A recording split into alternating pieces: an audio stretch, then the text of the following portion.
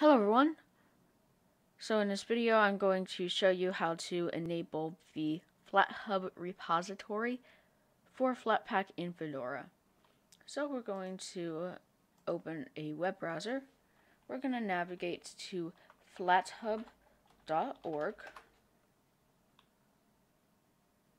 It will take you to this website. We're going to head over to Quick Setup. Select Fedora. And if you're using GNOME or KDE,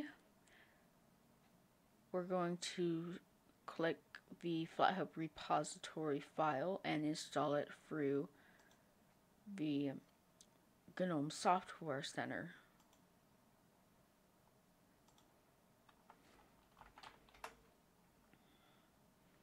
And now it's installed. If you're not using GNOME or KDE, all you have to do is simply copy this command and paste it into your terminal.